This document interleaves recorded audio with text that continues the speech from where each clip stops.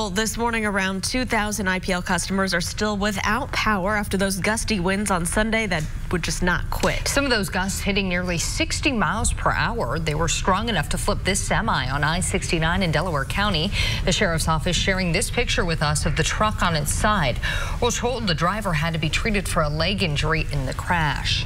The wind's also taking down a lot of trees across central Indiana on Sunday. Yeah, like this one. This is on the northeast side. Dean Road is lined with these huge trees, so when one falls, it's pretty scary for the residents. Luckily, no one was injured here when this one fell across the road yesterday, but some residents say the age of the trees is concerning and they're already worried about the next storm. They're beautiful during the early fall. They're very colorful, but there's a lot of spindly trees that are ready to come down. There's rotten trees.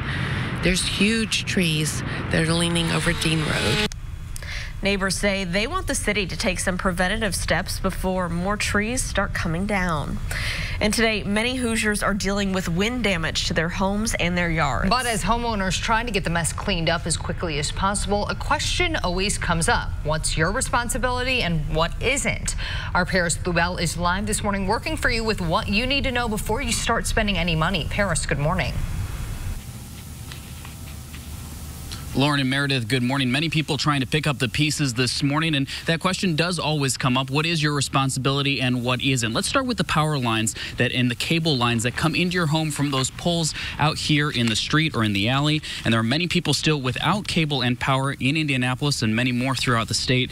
Now, the power companies and cable companies are responsible for that line that comes to your home from the pole. But everything else that's permanently attached to your home belongs to the homeowner, and it's your responsibility to get that fixed. So if you had a tree fall on your roof and damage the little weather head that's at the top of your house that connects to the pole that wire runs through, that is your responsibility. The other question that comes up often is about trees. What happens if a tree like this falls onto your yard, maybe onto your home? Well, if this falls into the yard there, that would be your responsibility, even if it didn't start in your yard or even if this piece of property isn't part of your property. But if it falls here into the alley here in Indianapolis and any other city throughout the state, that becomes the responsibility of DPW or the local DOT for them to fix it up. We have many more tips right now about what your responsibility is and what yours isn't right now at the RTV6 app. For now, we're live downtown. Paris Lubell, RTV6. Good to know, Paris. Thank you so much. It is 6:05. If you drive through Broad Ripple during your commute, you'll want